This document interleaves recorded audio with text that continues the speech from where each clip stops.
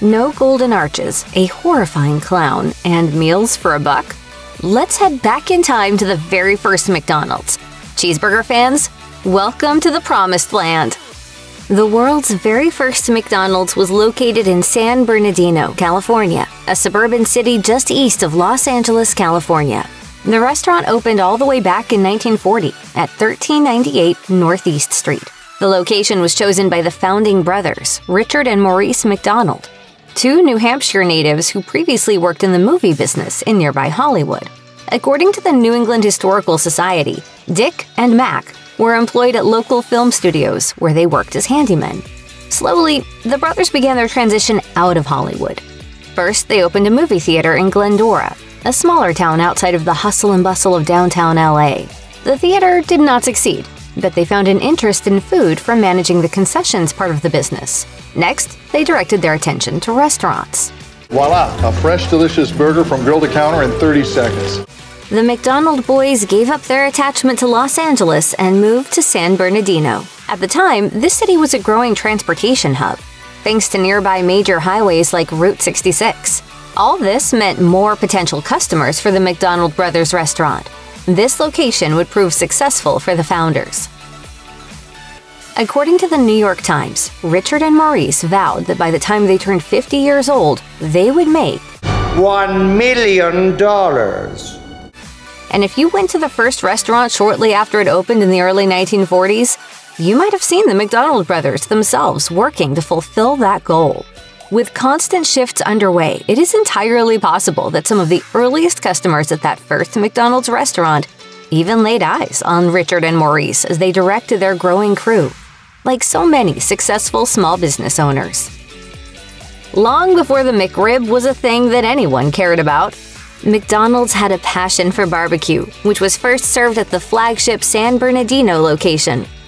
Between 1940 and 1948, the place was even referred to as McDonald's Barbecue Restaurant or McDonald's Famous Barbecue, per the Library of Congress.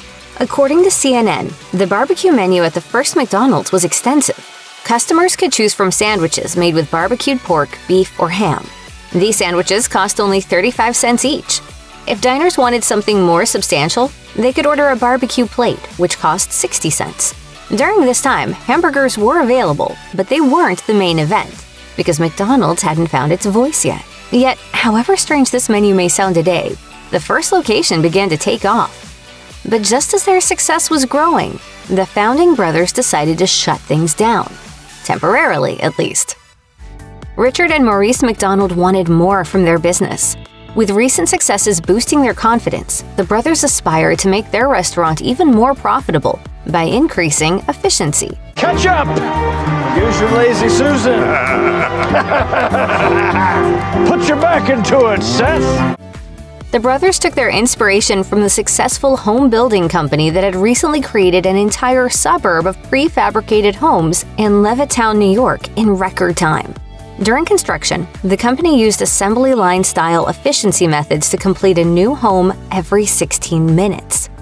As Smithsonian Magazine reports, the McDonald's brothers wanted to apply this strategy to burger making. The result was the Speedy Service System, which saw much of the McDonald's kitchen become mechanized. Condiment dispensers, burger patty makers, and milkshake stirring machines were added to the kitchen. Meanwhile, an assembly line strategy was applied to food preparation. This method allowed 900 servings of fries to be produced per hour. Speed! That's the name of the game! In December 1948, after months of closure, the first McDonald's reopened. Diners from then on would encounter a very different restaurant. This new McDonald's was not only different from its previous iteration, but it stood out from competitor restaurants in the area. After its revamp, the kitchen wasn't the only thing about McDonald's that changed. The founding brothers transformed the customer's experience to further increase efficiency, ditching the drive-in style that was the standard at the time, and hoping to speed up ordering methods. Waiters no longer came to your car when taking orders or delivering food. Instead, customers had to do it themselves by parking, getting out of their car, and walking up to a window. According to Los Angeles Magazine, the first McDonald's made the process a bit more complicated by establishing separate ordering windows for burgers, fries, and drinks. At least the customers didn't have to wait long, thanks to the assembly line style of food preparation happening inside the kitchen. Once customers were handed a paper sack that contained their food, they could go on their way. Patrons at the first McDonald's would not have just encountered a small menu, but an affordable one, even by the standards of the times. After eliminating barbecue, the founders discovered that meals were cheaper to make. Moreover, employees could produce hamburgers and fries faster than a plate full of barbecued meats. All told, those cheaper ingredients, plus the ability to sell more meals per hour, allowed the first McDonald's to lower its menu prices. The most expensive item was a milkshake, priced at 20 cents.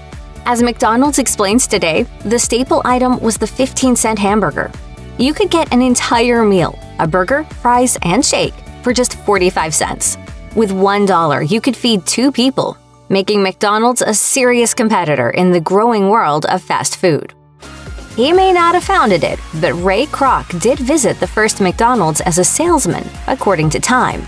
Long before he became McDonald's millionaire CEO, Kroc sold various supplies to fast food companies such as Dairy Queen. First, he sold paper cups, though he later upgraded to milkshake machines. This brought him into the orbit of Maurice and Richard McDonald, when Kroc sold the founding brothers several of these machines, known as multi-mixers. As the name implies, these multi-mixers allowed the first McDonald's to make multiple milkshakes at once. Given how much business boomed following the restaurant's overhaul in 1948, they needed to make a lot. Indeed, Kroc found the number of milkshakes being made shocking. After selling the brothers 8 multi-mixers, Kroc told the New York Times that he simply had to see what kind of place needed to prepare 40 milkshakes simultaneously. So Kroc visited the first McDonald's location in 1954. This visit would have a lasting impact, but McDonald's customers in the early 1950s would not have known about this. Instead, they likely would only have noticed the speed with which their milkshake was prepared compared to other restaurants. Though he's everywhere these days, those eating at the first McDonald's would not have seen Ronald McDonald. Instead of a smiling clown, they would have encountered Speedy, a character named after the efficiency system launched in 1948.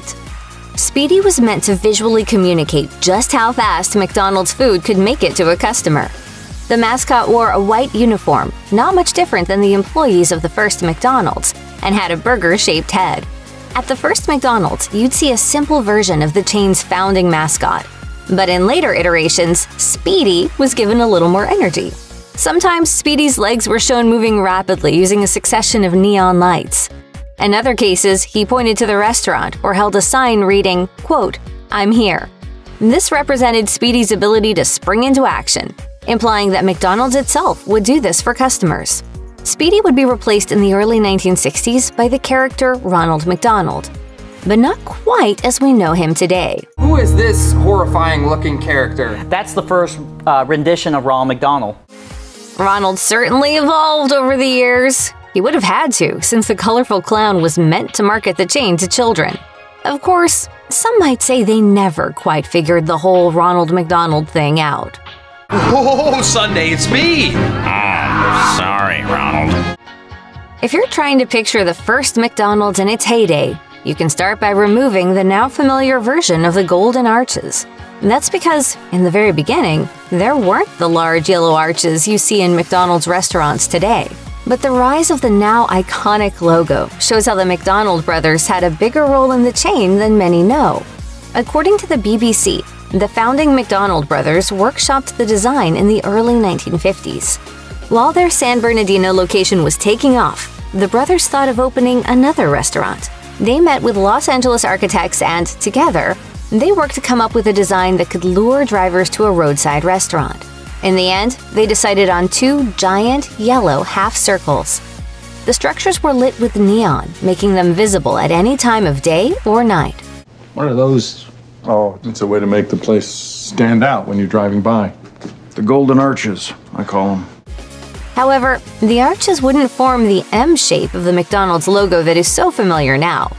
The beginnings of that idea would first take shape under Ray Kroc's leadership in the 1960s.